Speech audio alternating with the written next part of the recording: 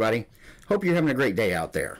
Before we get started with today's video, I want to thank everybody. We're at 20,800 subscribers, almost at 21,000. This is going to be a great year for the channel, and I want to thank you guys so much for all the support. Also, I want to remind you, you can become a member to the channel now for just 99 cents a month. It's an easy way to support the content you like and also support the channel. And the MVP, VIP, and Pro versions are actually going to be completely weeded out by the end of the month, and all those perks will transfer over to the eBuzz Central member. Thank you guys so much for supporting the channel. What we're going to do today is we're going to go over something that's kind of scary for some people. Let me go ahead and back out of this screen. We're going to do this inside of Tuxedo OS on the Tuxedo laptop, which I will be covering in a future video. This thing has been great, but we're going to cover something that scares a lot of new users, and a lot of old users love it, and that's going to be in the terminal. What we're going to cover today is we're going to do Linux terminal commands that everybody should know, and we're going to try to get it done in under 10 minutes. And the first we're going to start off with is the ls command, which will list all the files in your current working directory, which is desktop, documents, downloads, dhelper, music, pictures, public, templates, videos, and virtual machines. Now, if you put in ls-l, that will give you a nice breakdown of your list right there. And then if you wanted to, you could also go ls-al, and it will also show you your hidden items that are on your machine. So if you didn't know those already, go ahead and write those down.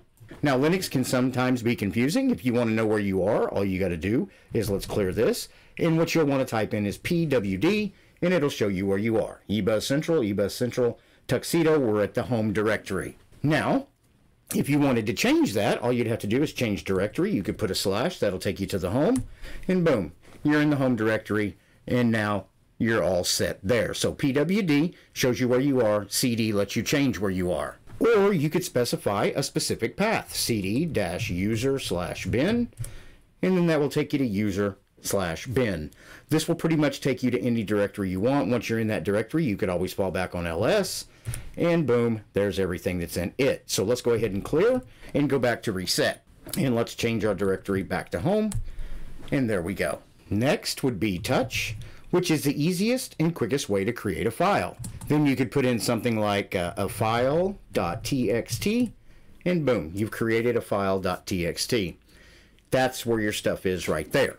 Now, if you want to edit a file, like a pro, just put in nano, and you could put in the file name. I'm just going to put in new file, awesome, and it'll bring it up, and as you can see, you can edit whatever you wanted to in here. You know, we are doing stuff, and then that's a quick way to edit inside of the terminal. Now, if you wanted to exit out of here, all you got to do is click Control X. Do you want to save it? I'm going to say no, and then we're going to clear, and that'll take us back to the top. Now, if you're a Linux Pro that thinks you're exceedingly better than everybody else, you could just type in Vim and then put new file, and then it'll open up Vim, and you can do whatever you needed to do from there.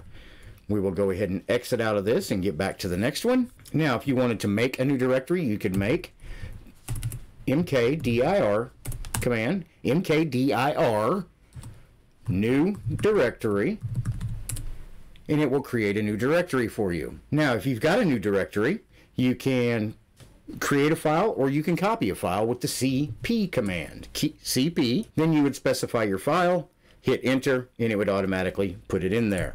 So what we're going to do right here is we're going to go ahead and clear, go to the top. Now, if you don't want to copy the file, you can move the file. You could use like the mv command, and you could put myfile.great, and that would move it. Missing destination for your file. So what you would have to do is myfile, or mv, myfile.great, and then specify what directory you wanted to put it in, and it would move it there. So that's what mv would do. So let's go ahead and clear, go to the top. Now, to remove a file, what you would do is remove rm, and then put in the name of the file. So if I had great.file, you'd hit enter, it would remove that. rm removes a file, so all you'd have to do is be in the certain directory. So if you went to that directory, rm, put the file name in, it will remove it. So let's go ahead and clear. Now, if the terminal's dirty, or if it's all covered with stuff, you can use the command I've been using, which is clear. That'll automatically wipe everything off and take you to the top. If you don't know who you are, you can type in who am I, and it'll bring it up and show you you are eBuzz Central. The man command will help you with things you don't know, which is a lot for me. So we'll put in man, M-A-N. You can man cat. Let's go ahead and pull that up. And right here, it shows you a number of empty output files, cat, concatenate files, and print on the standard output. So you got different utilities you can use right here. Q to quit, we'll go ahead and quit, go back to the top. And you could do man, and it'll bring up all the different interfaces that you have here and give you a lot of different information. So that's just another definite thing that you might want to play around with if you're new to Linux and new to the terminal. We'll quit, clear, and go back to the top. Now, if you want to find a specific file from terminal, you could put in sudo find / name of the file, which we would put here, and I would put in test, and then hit enter, and it would search everywhere for that file. Put in the password, and it'll go look for it. See right there, it's checking every single directory. You can do that from right there inside the terminal. Makes things really simple, makes it easy for you to find a specific file. So let's clear and go back to the top. You could also find all hidden files by sudo find .-type f-name. Then what you'd want to put right here is quotation marks, **, quotation marks. Hit enter. And there's all of your hidden files. You can scroll through those if you want to, and it helps you find things that you might not be able to find just scrolling through the file manager. So let's go ahead and clear and go to the top. Now, if you wanted to find empty directories, you'd put in find /type f-empty. And it'll bring up all the empty directories that you have on there. Or you could find all executables. We could go clear, find, .-perm /a equal X. Hit enter. There's all your executables right there. Makes things real simple.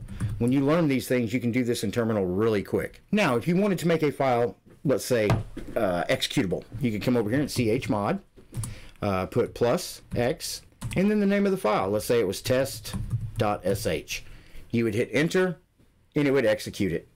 It'd be set up to where it would execute for you. Makes things really simple. Really simple once you learn the terminal. Now, what's your IP address? Let's go if config. Oh, Lord, you don't have it? Let's go ahead and install it. Sudo apt install net-tools.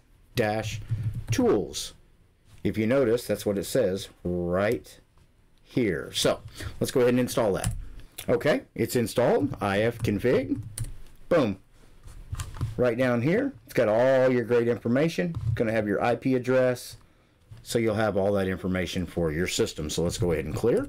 Or you can also try IP address, which, I mean, makes a little better sense sometimes, but it makes it easy for you to see. And then you can come up here and it's got all the good information that you need. So let's go ahead and hit clear and back to the top. Now, what if you want to see the name of your server? Let's go ahead and clear that.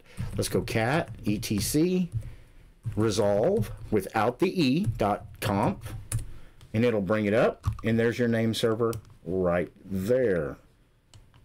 See how easy that is? Let's go ahead and clear. Go back to the top. Now, if you wanted to have a little better name on that server, you could go resolve with the e ctl .status, and it'll bring it up right here. Protocols, DNS server name, DNS domain, hitronub.home. So you've got a lot of good information there. So let's go ahead and hit Q. Let's go ahead and clear and go back to the top. Now, if you wanted to test, let's say, your ping, let's go ahead and put ping youtube.com. Ping to youtube.com, 64 bytes, and our ping is 36.5 milliseconds, 37. So it kind of gives you the ping of what you're getting on your system. Now, if you don't want it to keep going, just hit Control-C. It'll stop. Clear that out. Ping is done. Now, if you wanted to limit it, you could go ping. Let's say -C. Let's go 5 times, and youtube.com. It'll show you 5 times that it pinged it: 36.7, 36.4, 36.7, 37.7, 36.3, 5 packets transmitted, 5 received. No packet loss, and it lets you know what the timing of that is. So let's go ahead and clear. And that was just a few Linux commands that I think would definitely help you. Now I'm going to throw in a couple bonus ones here. What if you want to know what kernel you're presently running on your Linux operating system? uname-r. Hit enter. We're running 6.0.0-1006-OEM. That's another helpful command. Now that's not all you can do with uname. You can go uname by itself, which is Linux. If you type in uname-a, it'll tell you quite a bit. Linux, eBuzz Central, Gen 2 Pulse 15 Tuxedo computer. Operating system is based on Ubuntu, 64-bit. Now, if you want a pretty version of this, you can type in NeoFetch. And it gives you a nice breakdown right there. Kernel, name of your OS, kind of get a nice little thing there. Let's clear this out a little bit. Let's go ahead and do this again, NeoFetch.